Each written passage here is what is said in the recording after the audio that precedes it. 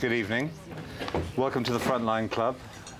It's very nice that so many of you made it here despite the transport infelicities that we're suffering from in the capital today. And well you might, because for me it's a great pleasure here to be speaking to Joumana, who's written this tremendous book, I Killed Scheherazade, Confessions of an Angry Arab Woman. And there's a lot to talk about. We've got about an hour and a half. I'll talk a bit to Joumana. You guys can also speak to her, ask some questions. But I'd like to start by just reading. She's going to read a bit later on, but just to introduce her a little bit. She's introduced herself in here, defining herself. I hope this wasn't the bit you were going to read out. Let me grab the bull by the horns right from the start. I definitely am what you would call a woman with balls, but I don't have penis envy. I'm a highly paid career woman, but I hate having to pay the restaurant bill when a man takes me out on a date. I am an emancipated workaholic woman, but a massage and facial give me as much pleasure and fulfillment as successful job-related projects. I'm an intellectual woman, but I worry about my wrinkles and body weight as much as I worry about not having yet read The Last Kundera. I'll go... it's good, it's great. Page 96 is great. You've got to buy the book, though, to read the rest of it. I am an initiative-taking woman, but I lose my, inverted commas, erection in front of a spineless, gutless man as quickly and as irrevocably as I lose it in front of a Neanderthal who thinks that visible chest hair, shiny fast cars and behaving like a jerk are indispensable proofs of his masculinity. Joumana, first of all, why are you angry?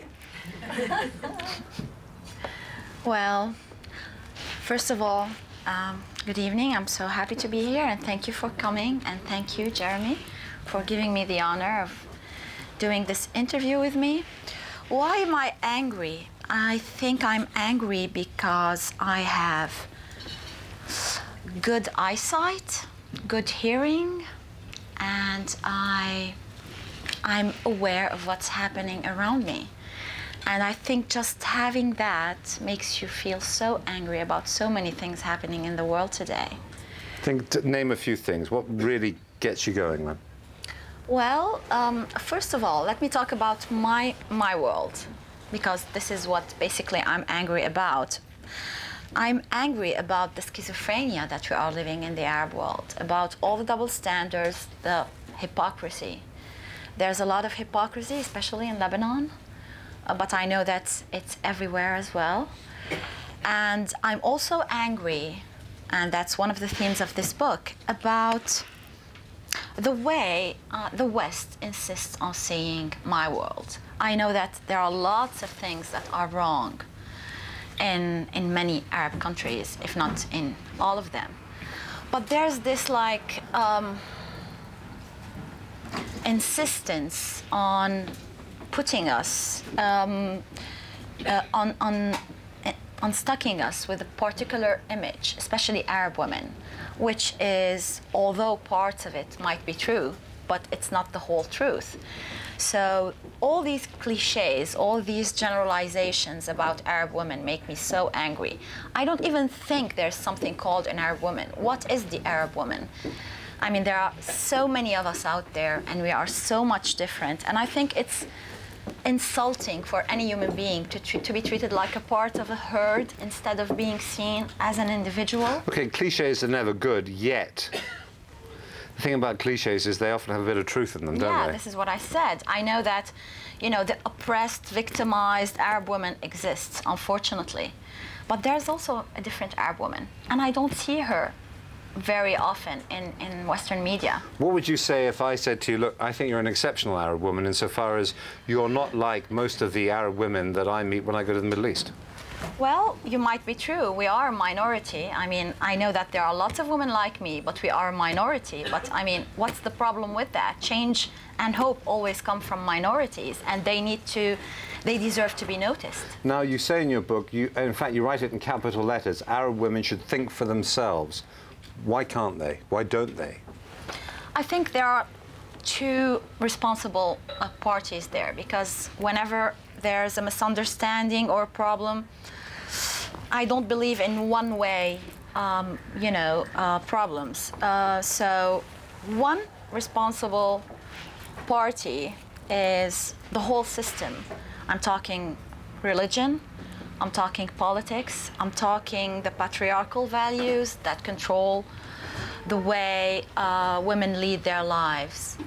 But another very important responsible party is the woman herself, because many Arab women, and I like to responsibilize them, are their own worst enemy. So they're willing victims? They indulge themselves in this, image of the victim, and because sometimes it could be seen as, and it could be easier than, saying, no, I'm not going to take this anymore, I'm going to do something about it. And you could, even, because I know that it might seem as a luxury, what I'm saying, for like a woman who is stuck in her house, can't drive her car, etc., etc. But it's not, because this same woman, like, I'm going to give you an example, is a mother. She's raising kids inside the house. Unfortunately, this mother, most of the times, and I hate generalizing, and I know you know that, raises her girl, her baby girl, to be just like her, and raises her baby boy to be just like the father or the husband or the brother, instead of doing something about it. What causes that conformity? It's like I said, it's like, I think it becomes like a reflex. It's a kind of brainwashing. It's like when she says, I choose this life. I don't think anyone, who respects the fact that they're a human being can choose willingly this kind of a life and this kind of a, humiliating condition. You mentioned it already, but I'd like you to expand a bit on what you said about schizophrenia. You say that being an Arab means mastering the art of schizophrenia, depending on a web of comforting lies and superstitions. They've embezzled our culture and murdered it. Who's they? Oh, I'm talking about the political and religious systems. So the people with power. And who are accomplices together. And, it's about saying what you don't think. It's about doing what you don't say. It's about, all these double standards and the superficial life that you lead, that you want to be, in harmony with what people expect from you in that part of the world. And then there's the secret life or the secret thoughts. So why?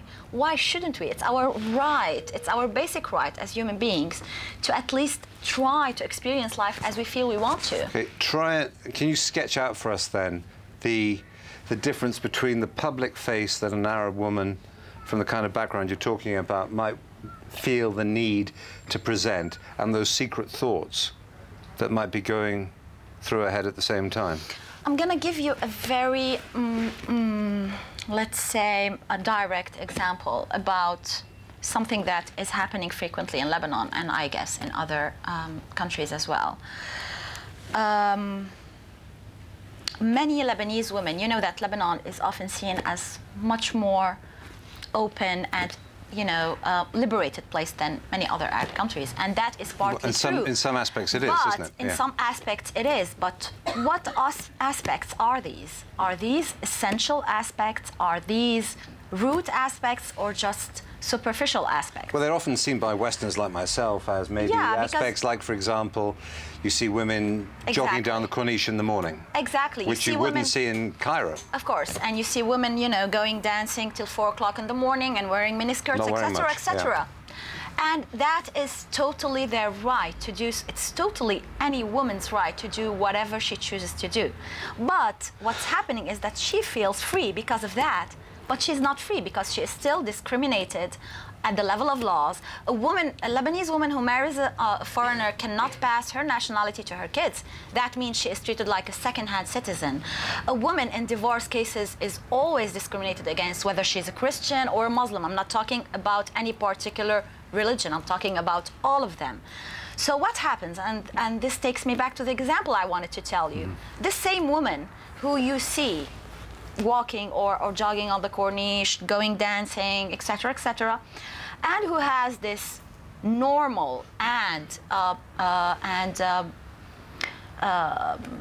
you know, essential need to live her life as she wants to, and she lives also her sexual life as she wants to. When she wants to get married, she goes to a doctor and she gets her virginity back. What does that tell you? Isn't that schizophrenia? Like, I mean, it's well, makes me gross hypocrisy. It's like so much hypocrisy, not from her, only from her side. From the also expectations, you say. From the man's side, because he's still, you know, he has the woman that he wants to go out with and have fun with. And then when he wants to go and get married, he wants a good girl. So he deserves someone who, a woman who goes to a doctor and gets her virginity back. I think they deserve themselves. They deserve each other. Now, what would you say to someone who, and maybe, I'm sure you've heard this before, and I know you have because you deal with it a bit in the book, who say, you know, come on, Joumana, you're an educated Christian woman. I'm not Christian, I'm agnostic. Okay, whatever. But you're brought up as a Christian. I was brought up, unfortunately. Yeah. What can I do? Yeah. You're brought up as a Christian, yeah. and that there are people who live in pious Muslim households in southern suburbs in Beirut, for example, who might say, no, if you don't mind, I want to live like this. I do not want to have the freedom to go out and do what I want and go to bed with whoever I want, and because I don't want to go to bed with my husband anyway. And you know, we have to live our life in this kind of godly way because that is the way to live. And frankly, your problem, Joumana, they might say, I wouldn't say that, but you've just become a bit too westernized. That's your trouble. Oh my God, you're playing the devil's part here. I don't think that, you know, respecting your true self, your body, your needs, means being westernized. I wish it did. It means being a real human being and assuming that essence. I totally respect every person's right to do whatever he wants. I don't want to impose my thoughts on anybody, but when I see something that is going wrong, I just also have the right to say, I don't like this and that's wrong. And going back to that Christian thing, yes, I was brought up as a Christian, and many people might think that I mean, during the Civil War. During the Civil War, many people might think that Arab Christians are much more open than Arab Muslims. I have to tell you that I got married at 19 just because my father was such a conservative person. He couldn't let me go, he wouldn't let me go to the movies by myself when I was a teenager. So what does that teach you about, you know, making generalizations about religions and stuff like that? I think that I also would like to say that, because I talk about religion in this book, I'm not a Christian criticizing Islam. I'm a secular, agnostic human being criticizing religion as a whole and the way it turns people into herds and deprives them from their good judgment. Explain to me something, and this is something that strikes me when I visit the Middle East. And you know, if you go into any TV set and you zap through the channels late at night, you often see old movies, old Egyptian movies from the 60s, and you'll see, you know, women in miniskirts, men drinking whiskey. They get into a mini and they drive off and together to goodness knows what else is going to be going on there. And then you see modern-day soap operas, and there are women in the hijab. There are women, you know, the women are at home. The men are out and about doing what men do. And I mean, that shows a quite serious social change. What went wrong? Well, I was going to say, what happened? Yeah. Exactly. I think that's the biggest question of this century. And I'm not only, I mean, you're talking about movies, Egyptian movies from the 50s and the 60s, and you're totally right. But I want to take you even further back. If you go back to books that have been written, in Arabic books that have been written in the 10th century, 11th century, 12th century, you would find, you know, erotic writing that... There's an excerpt in the book. Yeah. Did you? Yeah. So you would say... Bit challenging for men. What? you would really think, what happened? What went wrong? And I mean, like now, when I did my magazine like 2 years ago, everybody went crazy. How could you do this? This is so much against our values, our culture, our language, etc., etc. Yeah, no, that's... You want to read the excerpt? No. Not that one. the magazine that you started, though, which was, I'm right in saying, the first erotic magazine in Arabic. Yeah. And you say here, you talk about some of the feedback you had from people. You had poisonous, threatening stuff. You deserve to be stoned to death. Yeah. You will rot in hell. You should be ashamed of yourself. How dare you? You're corrupting our kids. God will punish you. We spit in your face. We pray someone throws acid on you. Terrible. I mean, tell me about the magazine, first of all, and what made you do it and why you thought it was a good idea. Okay, so the magazine is called Jasad, which means body in Arabic. And like 3 years ago, I wanted to start my own editorial project, and I thought I would love to do a cultural magazine. But I didn't want it to be like any other cultural magazine. I wanted it to be new, to be necessary, and to be provocative in a positive way, not just provocation, you know, the kind of provocation that might help people, you know, ask questions, because it's important to ask questions. We stopped asking questions in the Arab world. So I thought, since the body was a very important element in my own writing as a poet, since I'm mainly a poet, I would love to do a magazine about the body and try to discuss all these taboos that have entangled the Arab culture and language in the last 2 centuries, may I say, more or less. And so that's how I started it. The first issue was published in December 2008. We have published now issue number 7. It's a quarterly. It's more or less 200 pages magazine. And you get lots of subscriptions? We have lots of subscriptions. It's sold everywhere in Lebanon in bookshops in sealed nylon bags for adults only. Top shelf? Yeah, no, yeah. Some people hide it. They even, when they buy it, they put it inside another. You know, it's like crazy. And I know that many people who attack it are the main readers. I mean, like, I'm cynical enough to imagine that, and I enjoy it. I mean, like. What's the best article you've commissioned for it? I mean, we have in each issue we have like a main dossier that we discuss, and we have discussed so far homosexuality in the Arab world. We have discussed the issue of virginity that I just told you about. We also tackle, you know, artistic topics like the kiss in arts and literature. The last issue was about polygamy, and that was quite a challenge to talk about it, and not only about polygamy as an institution. I'm not talking only about you know, having more than one wife, but also having more than one partner in your life. And it's, I mean, I think that some people tell me you're going to run out of subjects very soon, but I don't think so. I mean, there are so many things that you can talk about. It seems to me that one of your missions is to find a taboo and smash it. Every time you see a taboo, you want to smash it. And in the Middle East, in the Middle East, there are. But in the Middle East, there aren't just a lot of taboos. The strength of them appears to be growing. Yeah. So we go back to that question about what went wrong, which I probably interrupted you before you finished answering it. So tell me, what, in your view, went wrong? Because, you know, as you say, 10th, 12th century, later than that, there were some, you know, what we would, it's explicit stuff that people wrote at the time, and maybe they write it now privately, but certainly in the public discourse there is nothing like that. So what went wrong? Well, it's a big question. I cannot claim I can have the answer, Jeremy, but what I can tell you is that it's one of the main reasons why I did Jasad.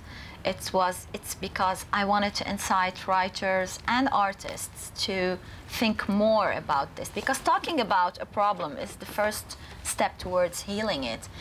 And one of our main obstacles is that we cannot even discuss things. It's like we are totally inhibited by all the no-nos that we are facing since we are kids. Now, you mentioned your father already, and he's clearly an influential figure in your life, because you also say... I changed him, by the way. He's so open-minded now. Or he pretends to, I don't know. Or he was like that, but he was pretending to be conservative just with his little daughter. Well, maybe he was pretending because... There are so many scenarios. Because you say in the book that you that you read all kinds of adult literature, exactly, and they including were in his library. in his library. Exactly. So clearly he was open to that kind of thing. On the top shelves. So yeah, he was out. You got the high steps. You teed it up on there, and you put it down. And you say in the book too that if you had a daughter and you have two sons, yeah. but if you had a daughter, you'd have bought her the Marquis de Sade for her 12th birthday. Yes, because I read it when I was 12. Okay. Now, what did opening yourself up to those kinds of things, what did that do for you? Okay. How did it change you? It turned me the monster that I am right now, obviously. No, well, I have to tell you something. You know, you mentioned civil war in Beirut. It started when I was like 4 years and a half. And I wasn't living in a happy family as well. So there was a war outside and a war inside. And the only thing I think that kept me sane and that helped me in that very difficult condition that I was witnessing was literature, and it was reading. So I started reading very early, and my father used to bring me books, you know, for my age. And then the curiosity started developing when I was like 11, 12, and he had this huge library because he was an avid reader himself, and I used to wait for him to get out of the house and put a chair and reach for whatever was hidden. And I can tell you that in my case, it was such, you know, such a positive shock, because being in such a closed environment, and having the need to say so many things and not being able to do so, reading those things helped me feel that it is possible to dream and imagine and write whatever you want, and that is so essential for any writer. So your eyes were opening, your horizons were broadening. My horizons were broadened by the reading, and also I was liberated from so many, you know, shackles that were, you know, pushing me down and preventing me from saying what I wanted to say. Who was putting the shackles on you? Oh, the way I was educated, the sister school that I went to for 14 years, you know, can you imagine? I mean, like... Nuns. Nuns for 14 years, and that's the product. Another success story. Excellent. You can read something for us, I think. Okay. You have an excerpt to read from the book. Yeah, When we do that now. I'm going to read an excerpt from the last chapter called I Killed Scheherazade. And which for those who don't know, by the way, who is Scheherazade? Okay, Scheherazade is the heroine of a very important book called The 1001 Nights. It's one of the major books in Arabic literature. Basically, she is a woman who is stuck with a king who, because he was cheated on by his first wife, decided that each night he would marry a new woman and then kill her before dawn. And what did Scheherazade do? Scheherazade just was very clever. And she had read lots of stories, and she had a wide imagination. So she told the man, the king, Shahrayar, she told him, look, we have a deal. I tell you a story each night, but I will not tell you the ending of it. You keep me alive till the next day, and the next day you will find out what the ending is. And that's how she kept on telling him a story after a story and after a story, and she stayed alive. So my problem with Scheherazade, which is, of course, I don't talk about her in the book unless I use her as a metaphor. I have two problems with Scheherazade. That's why I committed the crime. So, first of all, she is celebrated as a symbol of rebellion and resistance to patriarchal, you know, oppression and the tyranny of the male, which I did not find to be very accurate. Because what this poor woman did was, I mean, what she had was good negotiating skills, and that's it. I mean, she told him, I tell you a story, you spare my life. I mean, that's not rebellion. That's just, you know, compromise. Compromise. Compromise. And I think we have to get past compromise at this point. The second problem is that she is like an exotic Orientalist fetish. You know, every time there's a woman Arab writer out there in the West, she's called Scheherazade. Scheherazade this, Scheherazade that.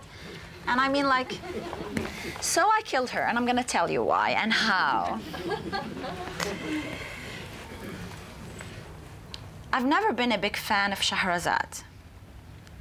I know that, being an Arab woman and all, I'm supposed to be in admiration, or at least supportive of her, but I am not. It might look, at first sight, as if I were jealous of her. Scheherazade this, Scheherazade that. She just pops out of her Pandora's box every time an Arab woman writer is mentioned somewhere in the world. But I'm not jealous of her. I can't be, and I'll explain to you why.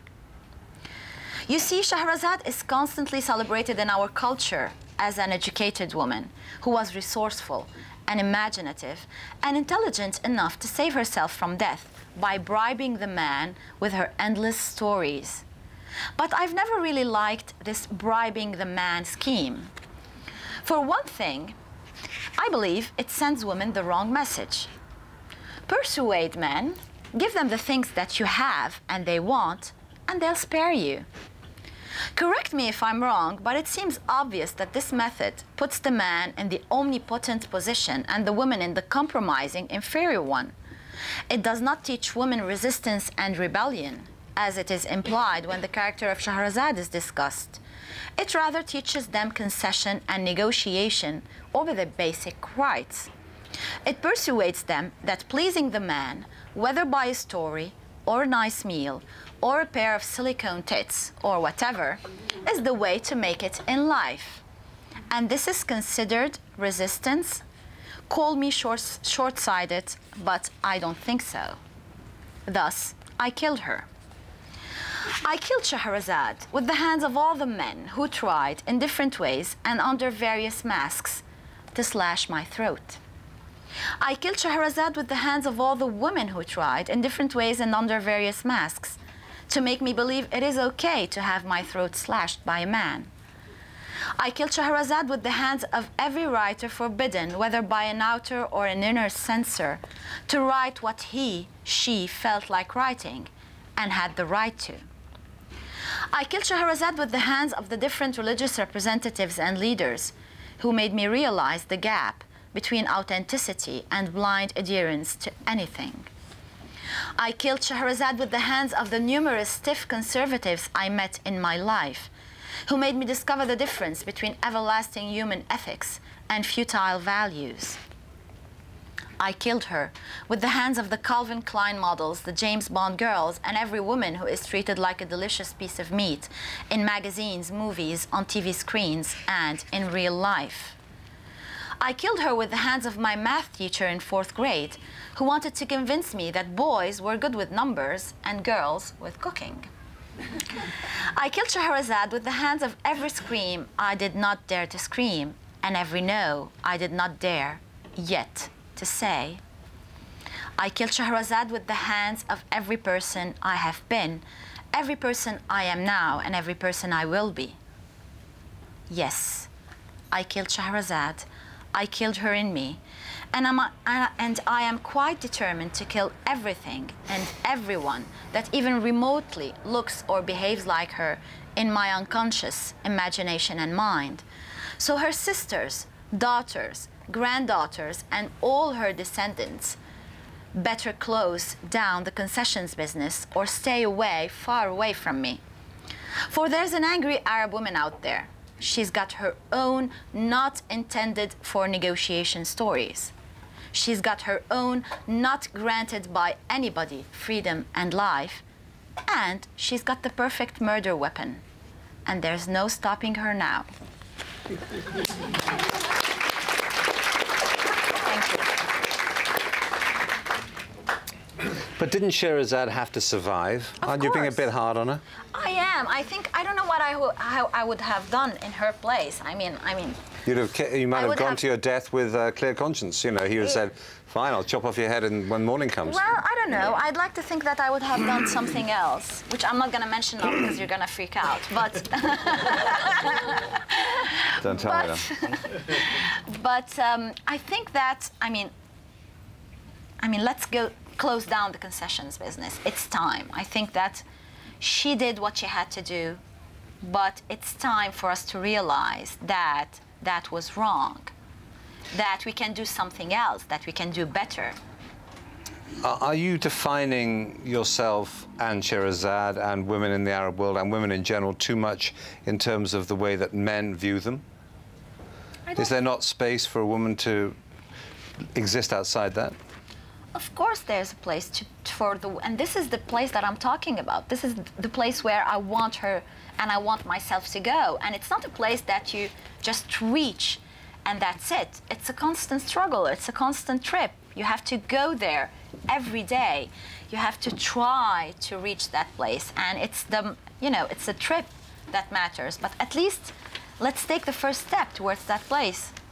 How do people break out of this? Now, when you were reading these books that opened your eyes considerably, am I right in thinking that you're reading a lot of them in French? Yes. Now, you were fortunate that you could speak French and you were able to do that. Yes. Now, if you'd grown up not speaking French and without a dad who had a big library, Yes. would your life have been different? Yes, my life would definitely have been different, but I like to think I would have found ways to educate myself because, some women tell me today, what can we do? I mean, reading is not just in French books. It's available everywhere.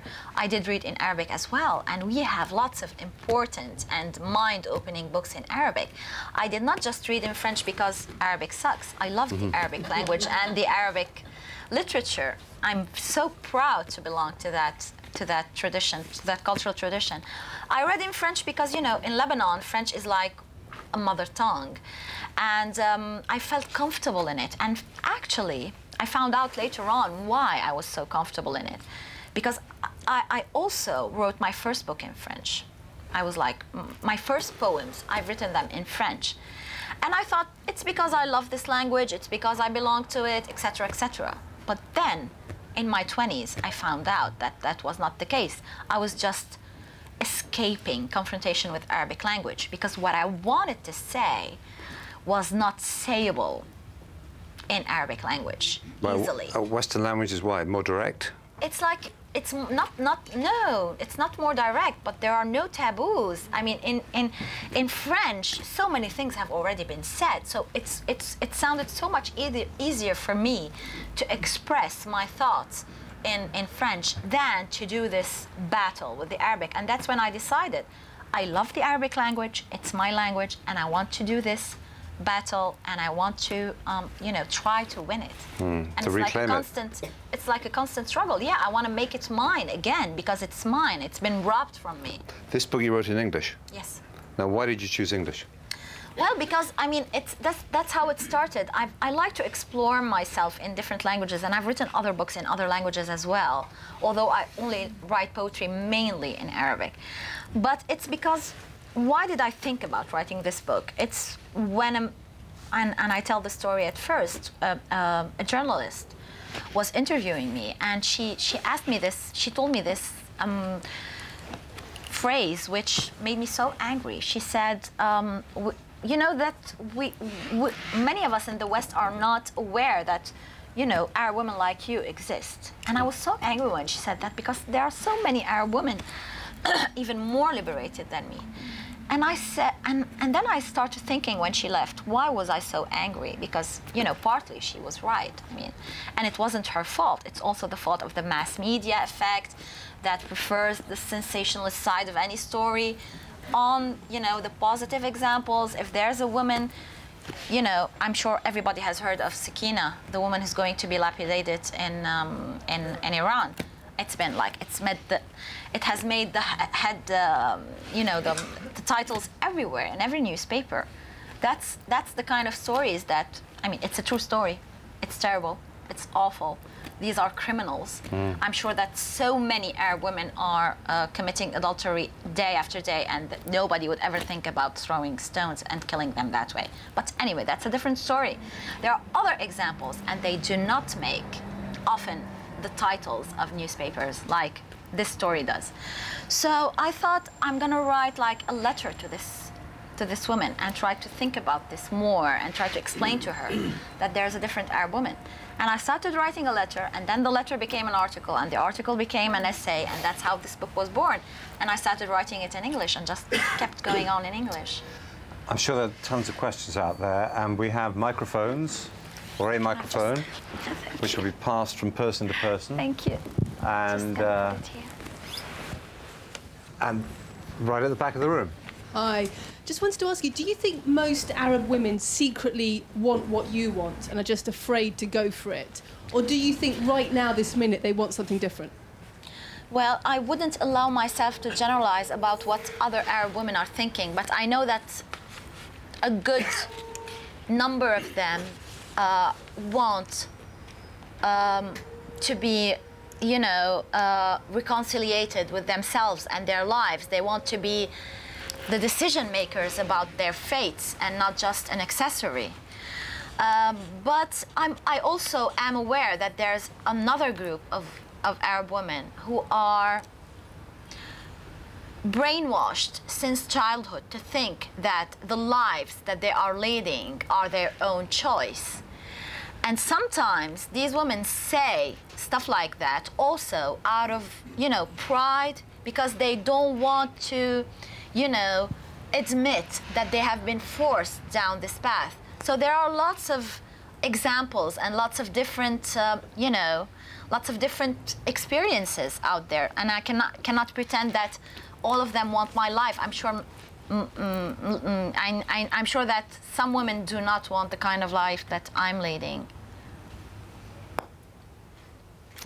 Gentleman there has had his hand up very insistently. Wait for the microphone, it's just coming your way. So your right shoulder. I like to make a couple of points, you see, about why things have moved so But bad. don't forget the question. I'm not hearing you very well. Can you hear me now? Yes. Yeah. The query was when Jeremy mentioned about the 1960 and all that, and why things have gone back, and also the question of Sakina. Now, you see, the BBC has got very bad habit of not explaining. There was a program on Sunday morning where this Sakina case was discussed, and the chap who was learned professor from the Tehran, who was about to explain, but he was not given a chance. The West have got a lurid tendency to describe.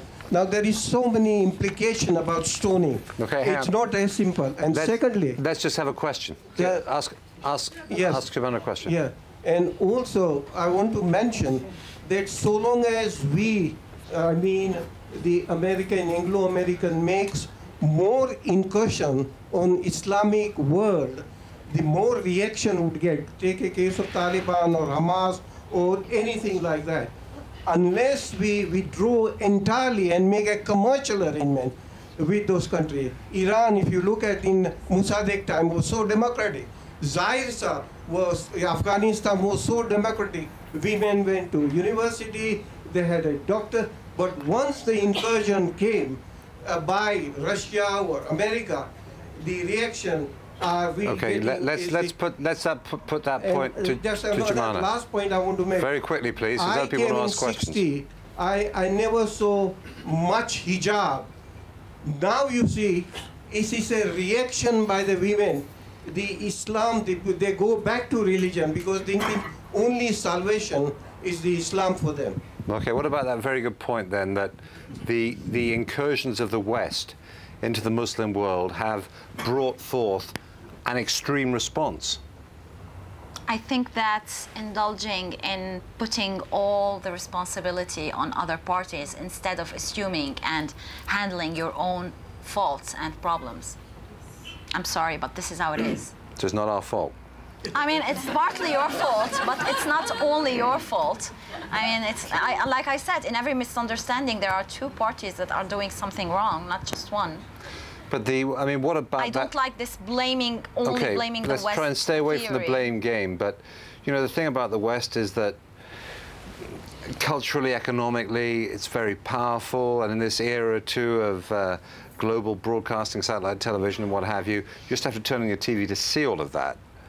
I mean, it is the case, is it not, that some people are repelled by that, and there is a negative response to it. Yeah, but it could be. Why should this negative response should be becoming an extremist? Well, and perhaps people feel very threatened by it. I don't think that the response to threat should be, you know, closing down on the other. I think there are more decent and, you know, clever ways to deal with those threats than just closing down and wearing a burqa and stoning women and, you know, blaming the West for all your problems. Right, let's have the next question.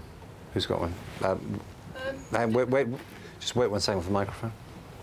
This is going out all over the world on the World Wide Web. Have you yourself found yourself in danger? How do you move around Lebanon if someone recognises you? No, I don't have any problem. Do you wear any sort of disguise? Or? No! What are you talking about? You don't have any... No, no. I mean, I've had these, you know, these emails, and I just decided when I started doing the magazine, I knew what I was going to face, obviously, you know, and I decided that I was not going to be intimidated by these things. And I did not let them change my life, especially since my office is in my own house. And that was quite dangerous because I have 2 kids and they live with me. But I mean, it's not an act of courage. Let me explain that. I get scared very easily. It's more being obstinate and passionate about what I think I want to do and what I think is my right to do. So no, I just lead a normal life. For a period, when I started getting too many hate mails at the beginning, now they have calmed down, I stopped driving my car, but that's the only thing that I did. And then I came back to normality. No. Yes. Sir. Good evening. Yeah, I'm very interested in what you're saying. I'm Anglo-Arab. I've grown up with many stereotypes of Arab men and whatever that I've been exposed to, so I agree with what you're saying completely. I have 2 questions. One is, are you only going to publish this in English or Arabic as well for the Western world Arabs and the Arab world Arabs? Or even better, stick it on the internet for free in Arabic, so all those only Arab-speaking and reading women in the Arab world can read it, maybe, if they can have internet access. And the other question was, do you think there's a space for a angry Arab guy version that maybe your brother would write about stereotypes as well? I definitely think that there are lots of angry Arab men out there, and I mean, many of them are trying to express themselves. I'm not saying that only the woman is facing problems and is angry. I'm sure that we are sharing a very, you know, gloomy fate together. And I don't like the separation between men and women, but it's because the theme of this book was, you know, it was a kind of personal book. And so it was a very much from my own perspective and my own experience. I definitely want to publish it in Arabic, but I don't want to give it to someone to translate it. I'm going to have to write it myself, and I'm doing so many things at the same time that I don't think it's going to happen before 1 year at least, but I'm definitely going to publish it in Arabic. I've already published some excerpts of it in the newspaper, so yeah. Is it about homosexual men? Because they must be really angry. or do they have their little underground? There must be a... You know, not only homosexual, of course homosexual men and women are very angry, but not only them. There are, you know, men who want to just be free and live their life in a normal way. I think they're angry too. You don't just need to belong to a very directly discriminated group in order to be angry. There are so many things that make you angry in that part of the world. And here, of course. I'm sure there are lots of angry people here as well. Next question. The lady there with the pencil, the pen. Thank you for this lovely evening, truly.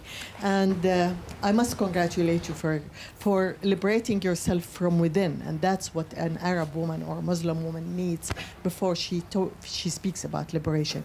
But I would like to discuss with you, don't you think that you can never, you can never be independent unless you are financially independent? It's very important. Absolutely. And the way that women are raised in the Middle East does not make them independent. On the contrary, it embeds with them the sense of dependency on the male, whoever it is in the family, that put the shackles on women.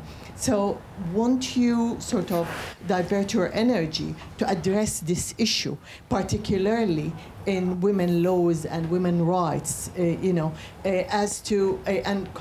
especially when it comes to religions, because they think that, this religion have given women rights and this did not, and so on, and it's all nonsense and rubbish.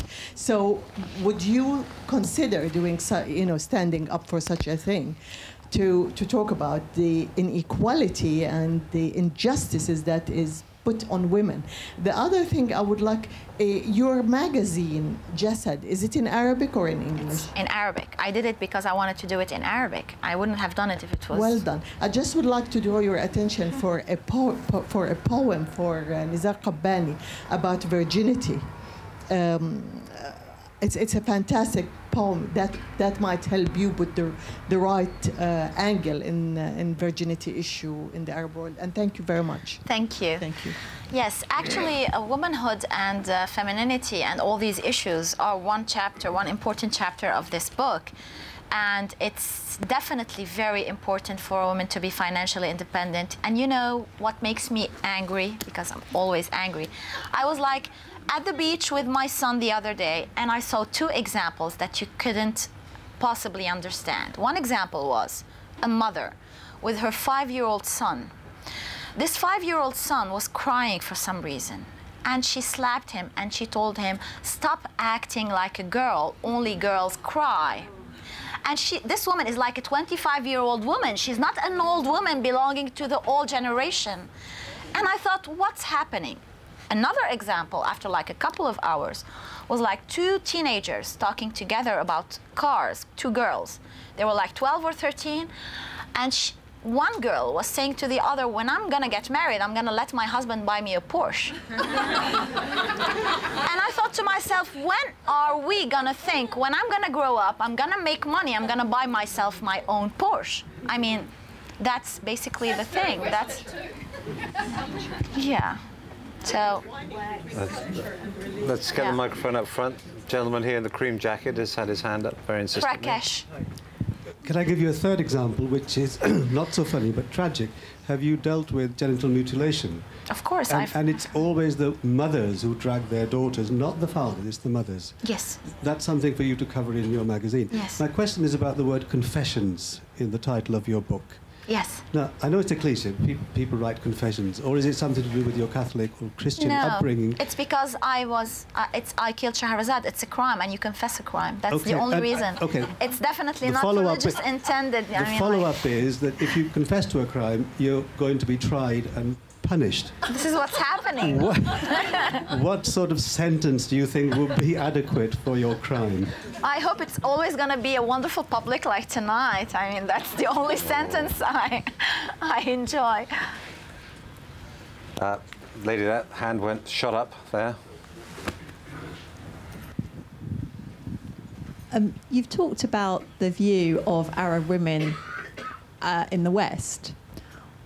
What about the view of Western women in the Arab world? Exactly. That's another cliche. I always talk about that. It's not in the book, but I always like to say that, I mean, the cliches are mutual. And, you know, and what's the cliche about Western women? Oh, she's like, you know, yeah, sorry.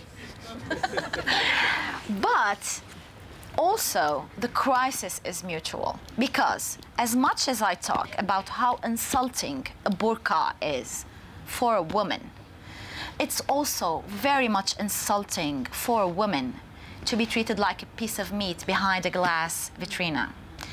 These two examples might seem contradictory at first sight, but they're not. They join themselves. They're like the two facets of the same coin. And they express a problematic relationship with your identity as a woman and how you want to be seen and who is imposing on you the way you see yourself and you treat yourself and you behave. So yeah, definitely there are lots of mutual problems and misunderstandings. Yes. Wait 1 second. Microphone coming. This has all got to be on the record. I love it what you're saying about Arab women, but my particular interest is the invisibility of women in the West, women in this country. Can't hear you. Is the mic? It doesn't. It's not working. Is it working? Is that better? No. Now it's working. Okay, I have to be quite close. I'm interested in the invisibility of women in this country, and I think it's something, I think there's a number of factors. In Britain?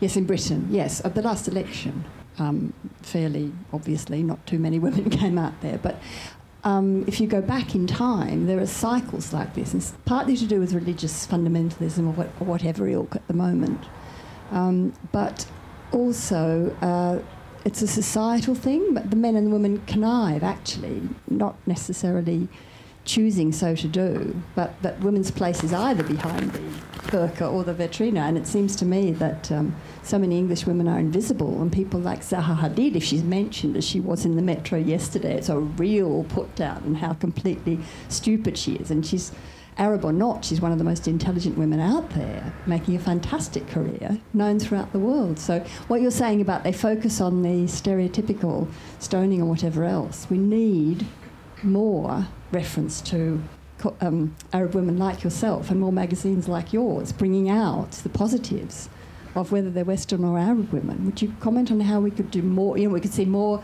Arab women profiled through your magazine or... Yeah, well, I think that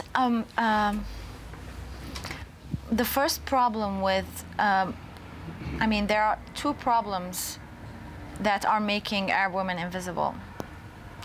The first one is people who don't want to see them, And then the other problem is that they don't want to be seen. And so if you really want to find a solution, we have to deal with both problems. Why don't you want to see them?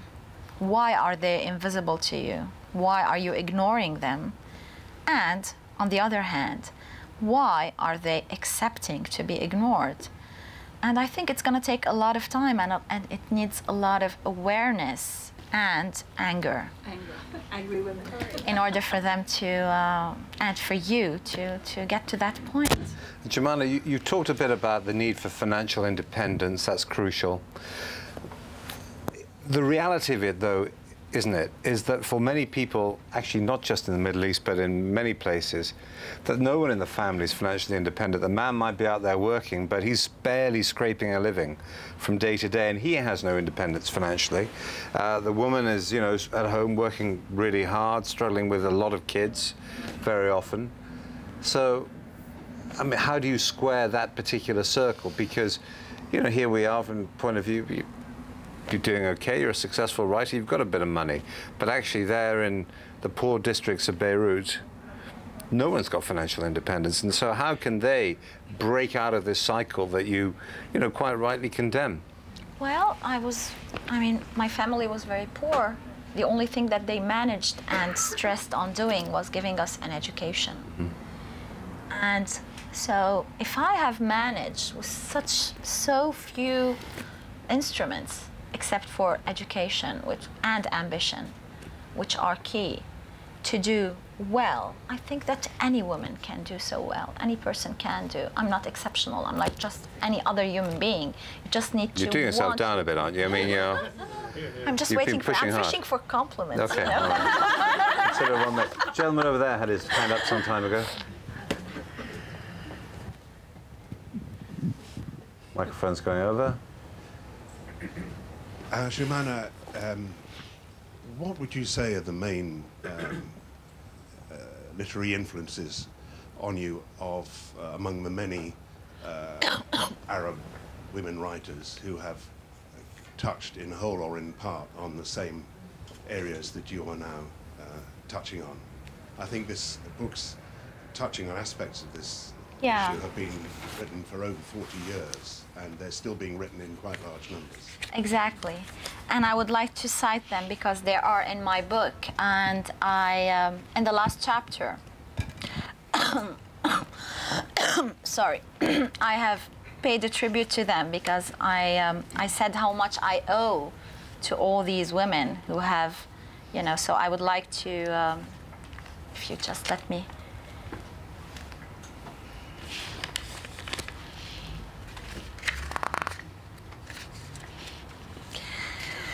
Allow me at this point to repeat, not all Arab women lack a backbone.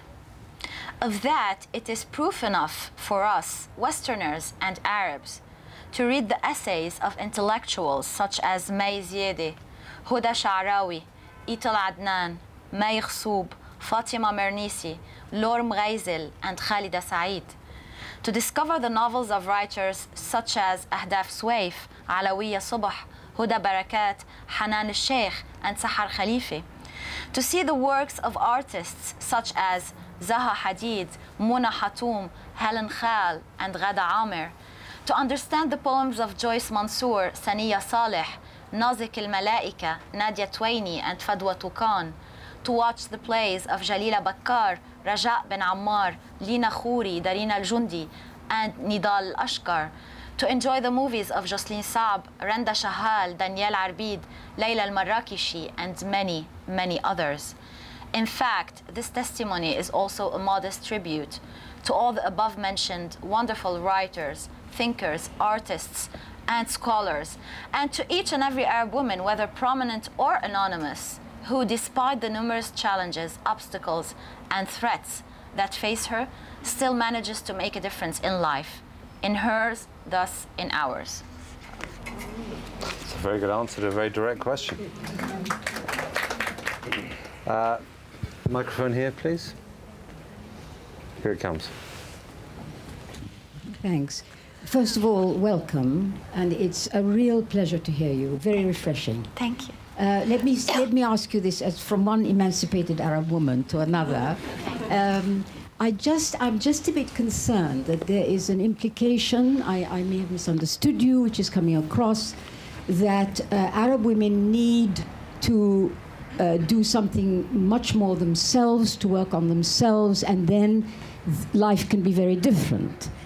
Now, if that is correct, are you not underestimating the effect of male hatred of women in the Arab world? And I use this advisedly. There's male hatred of women all over the world, but in Arab society, it's very powerful, very intimidating, and with the best will in the world, isn't it important to make clear that this is a real obstacle to women, and how, I mean, have you tackled that? How should they deal with it? First of all, I don't think there is male hatred. I think the problem is male condescendence and underestimating women. That's the real problem, because hatred provokes a strong reaction. And if the problem was hatred, women would have been so much better off by now. I think that the problem is not only, I don't like to consider the man as the ultimate enemy. I'm against this theory, because it has done us no good. It did us no good at all. I think the problem is men and women alike, and like I said, many women hate themselves, if we're talking about hate, and underestimate themselves, sometimes much more ferociously than men do. So this is why I always stress on the importance of the woman believing in herself and trying to work on her own self before coming to the other, challenges that she has to face in her relationship with the other, whoever the other is, whether it is another woman or a man, etc., etc. Of course, we live in a patriarchal society. And let me tell you one thing, because I travel so much, it's not only in the Arab world. Unfortunately, it's everywhere. We have to say that. But it's not the only problem, and it shouldn't make the woman say, what can I do? Men are so bad. No. I mean, I don't think that did anything for us in the last 30, 40 years, except for a few gains. And I also think, because, you know, there are two types of struggles here. I belong to one of them. I like individual struggles without underestimating the importance of, you know, the struggles that should go at the level of laws and, you know, all these more institutional kind of, you know, facing the problem. Both are needed.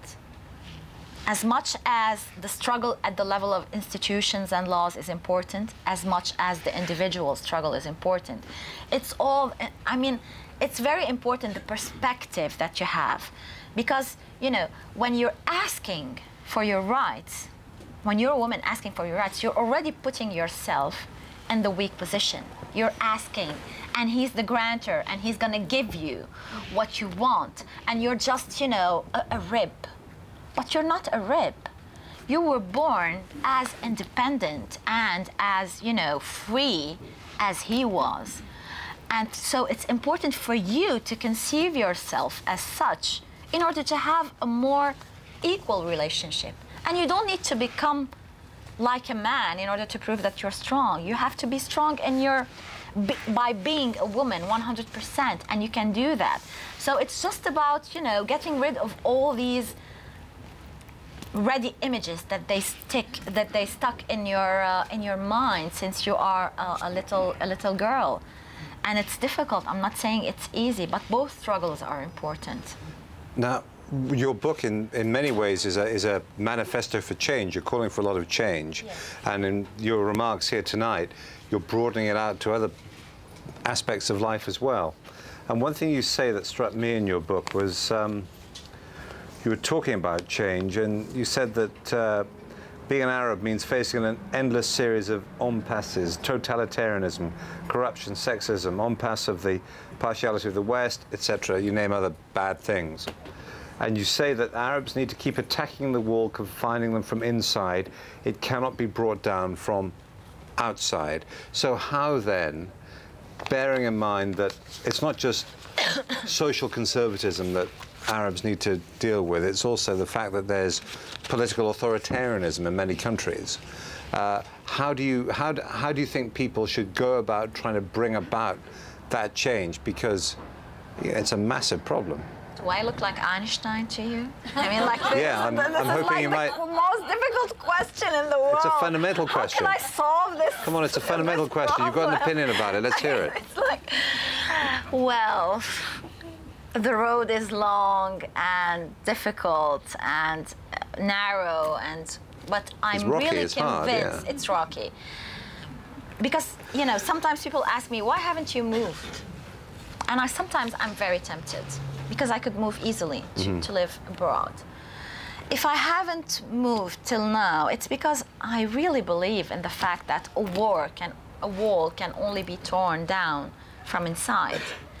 I can tell you there are lots of bruises here. I mean, it's like banging your head and banging your head over and over again, and you feel sometimes that like nothing can change. This particular moment in our political history is like a very dim moment, as far as I'm dim. It's very gloomy. It's negative. But I don't want to indulge myself in pessimism, because that's the favorite hobby of many Arabs as well.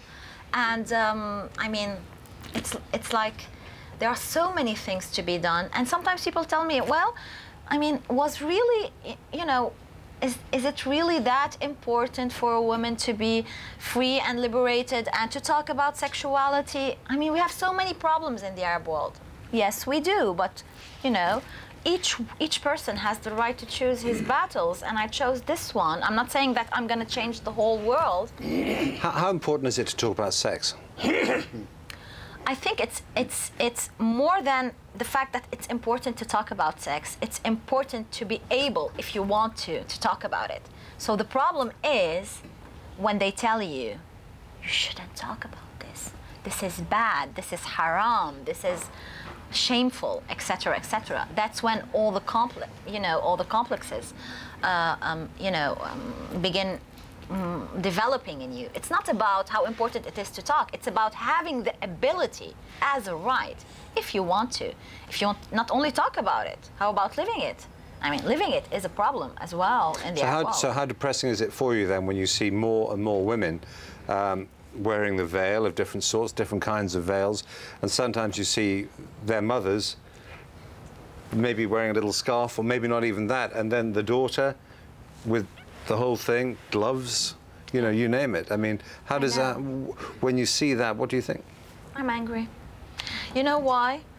Mostly I'm angry because many people say this is like a traditional dress, and it's going back to the, it's like a cultural also distinction. It protects women, the argument of being, it protects women from being seen as a piece of meat. I'm gonna come to that. I'm gonna come to that. It makes them be seen even more as a piece of meat.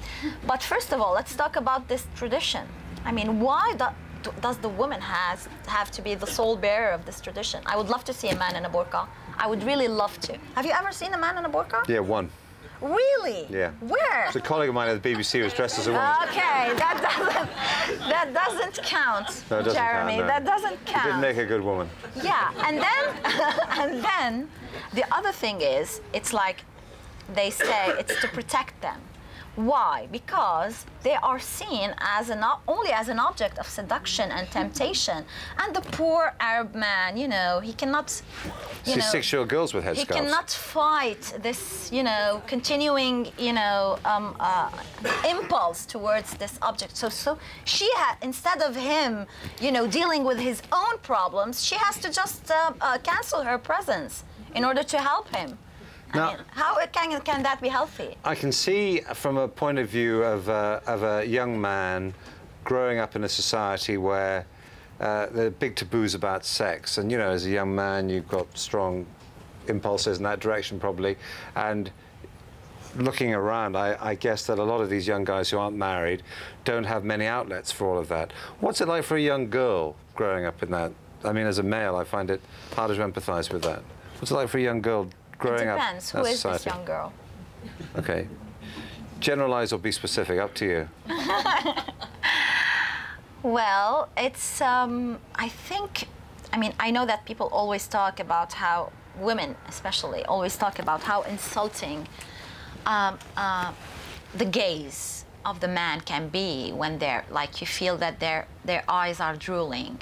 And it is. It makes you feel, you know, bad.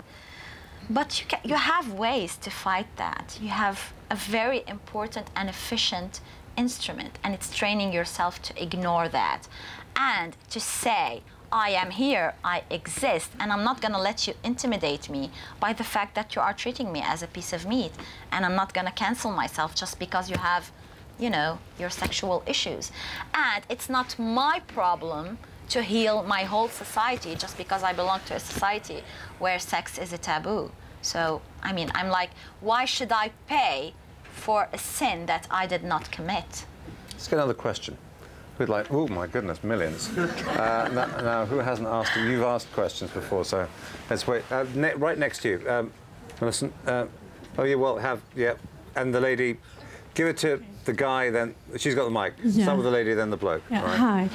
So previously you talked about the movies, Egyptian movies in 1950s and today's movies and the difference, and you asked what went wrong. So I was gonna ask, do you believe the role of religion has to do in this change, both in politics and society, because everything's sort of politicized in Lebanon, I think. So do you think religion has to do something with the change? Of course, I think it's obvious. If we are seeing now, you know, women who are veiled or wearing a burqa or etc., or you know, men who blow themselves and call themselves martyrs, it's because of religion. And it's because of religion that is taking you to a place that is not a better spiritual place, like it's supposed, religions are supposed to do. It's taking you to a place where you become prejudiced and closed, and you're refusing the other who doesn't think like you, and you don't accept him. And that's the problem. And that's the problem with extremism, and not only in Islam, in Christianity, in Judaism, in everything. You know, all religions, when they take you to these ugly places where you become hateful of others, and instead of giving you, you know, this is why I always insist on human ethics and values. I mean, we don't need that. We just need to believe in generosity and love and, you know, treating others decently and going towards the other, and that's all we need. Why do we need this promise of heaven? I would like to read an excerpt from the book about this particular topic, which could explain better my, my thought.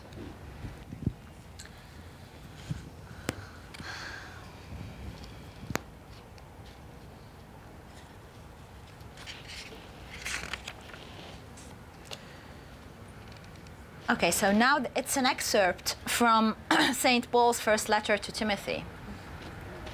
Let the woman learn in silence with all subjection. But I suffer not a woman to teach or to use authority over the man, but to be in silence. For Adam was first formed, then Eve. And Adam was not seduced, but the woman being seduced was in the transgression.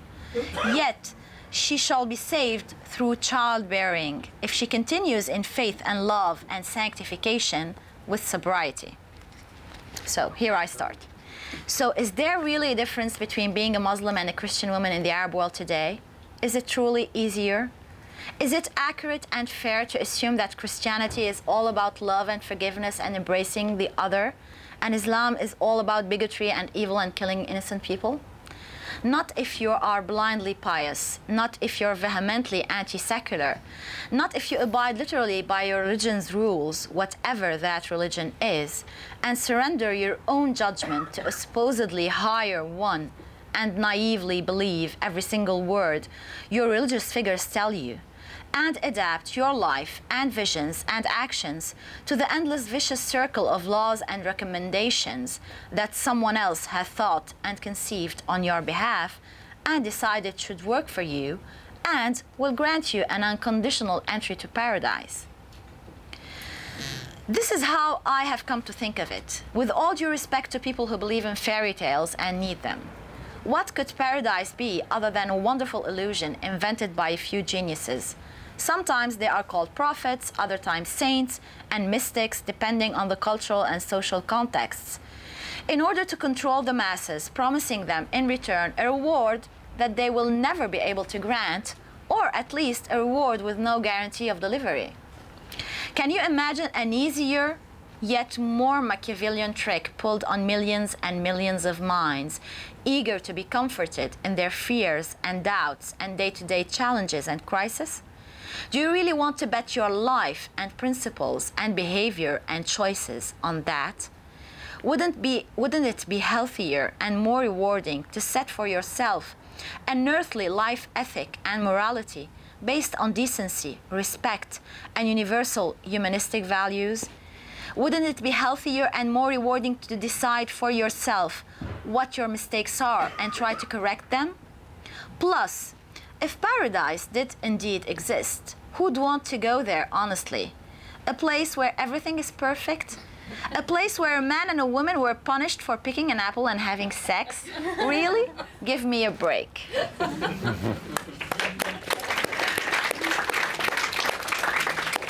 We're into the last 10 minutes now. Back of the room, that hand, yep, mic's over your shoulder. Joumana, thank you for a very, very stimulating evening so far. I'm interested by something that you were suggesting earlier, which is that you can publish your magazine in Lebanon, and it's probably the only country in the Middle East where you could operate with the level of freedom that you have. Are you aware of any kind of constituency for Jasad outside Lebanon? I mean, how far are you speaking to people in the rest of the Arabic-speaking region?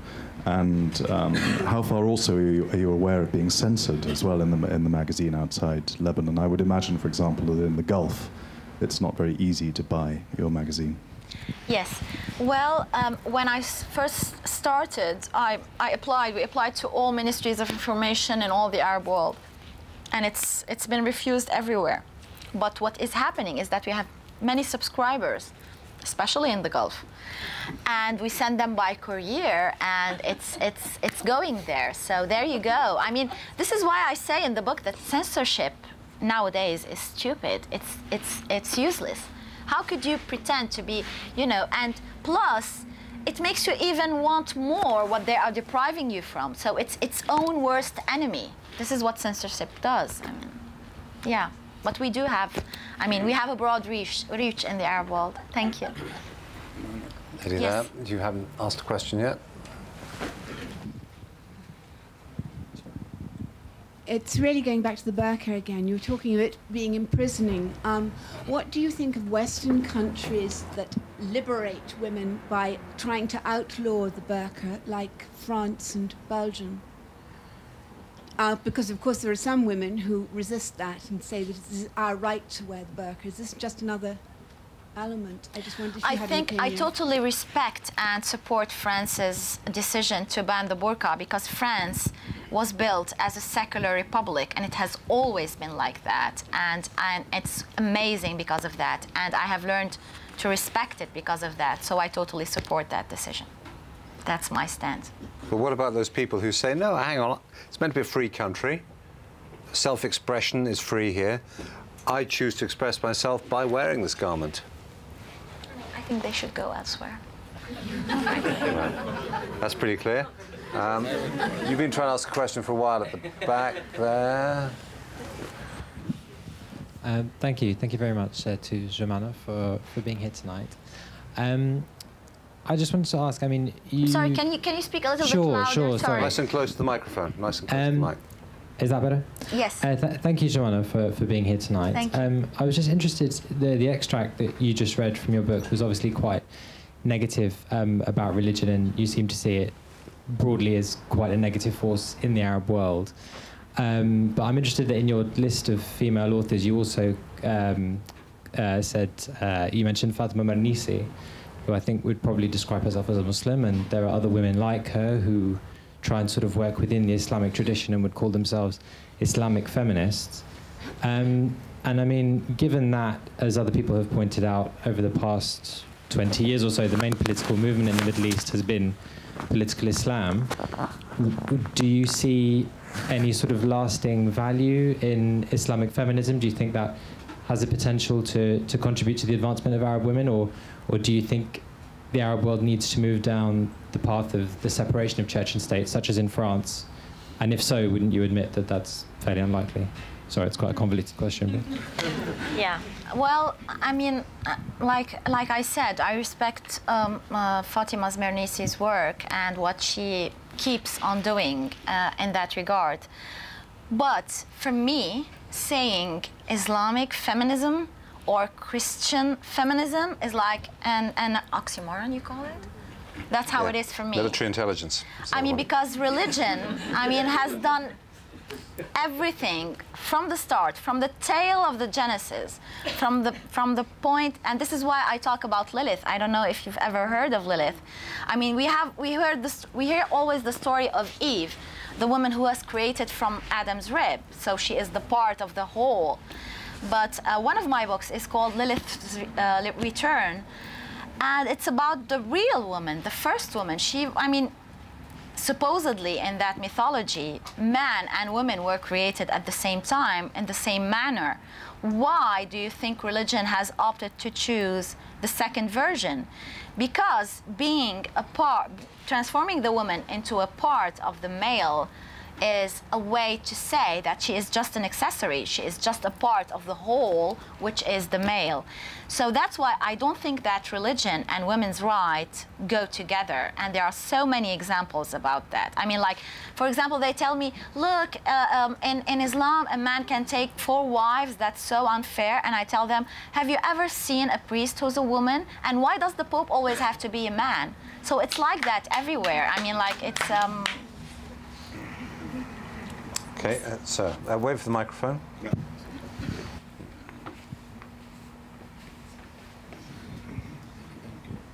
Joumana, by killing Scheherazade, do you think you are harming Shahrayar or you are doing him a favor?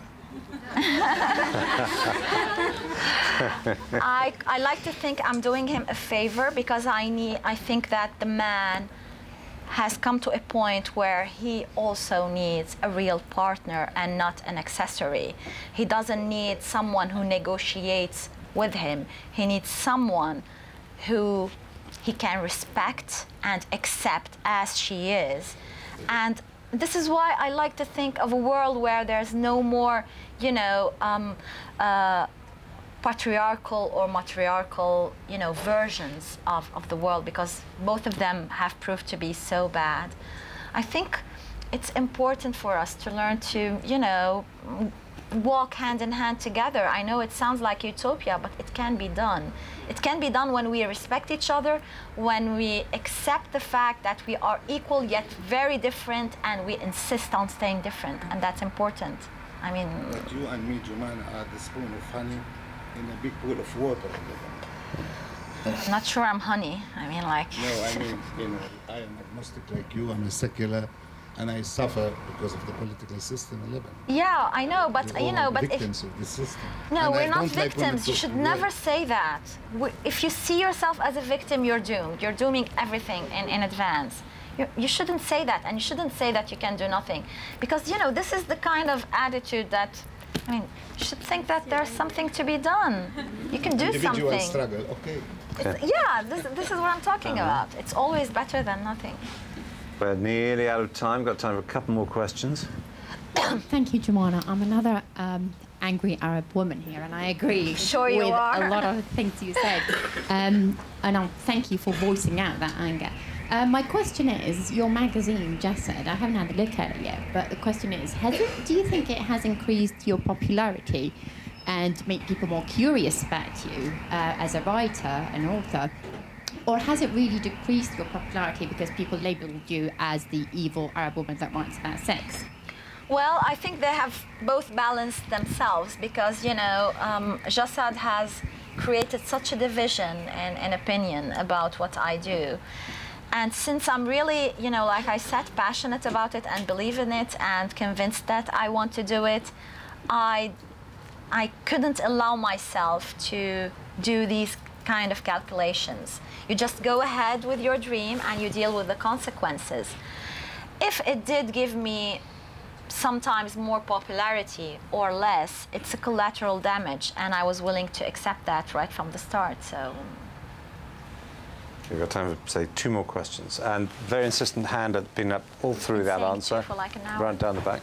What? You've been saying a couple more questions for like the last... I'm interested to hear more from you. Come on, we've got a couple more minutes before our timers goes. So. Hello. Hello, Joumana. Thank you for coming, Christopher. Can I ask Jeremy first and then Joumana, is there anything that either they can do or any of us all together can do to save the life of the woman in the Tehran jail?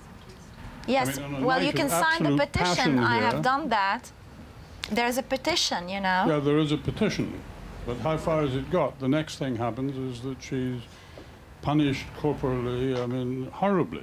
I know. Well, what is the BBC capable of doing? I think very little, to be quite honest with you. I mean, it's not about the BBC tonight, but I can say that we are one of the main enemies as far as the regime in Tehran is concerned. I don't think we can help. We've helped to publicise the issue, but in terms of will they respond to public opinion in places like this? I wonder. Who knows? I hope so. Okay, let me just take Oscar as well. Which one? Because Oscar has been trying to ask a question. Okay, all right. You haven't had your hand up enough then. Okay, this is the last question. Anyone? Any more questions? You've got to buy a book. We will all do. Inside. Thanks very much, Joumana, for inspiring us as you always do. My question concerns the kind of anger that you describe in your book. You have described it as an individual kind of anger. However, you also pointed out that it has a political element. If so, how can we use this anger so that it drives us towards enthusiasm without also driving us towards fanaticism? Yeah, well, I don't think that, at least not my kind of anger, could I don't think that fanaticism comes out from anger. It comes out from blindness. And the kind of anger that I'm talking about is the positive one, the one that makes you say, enough, I want to do something about it. And that's a healthy anger.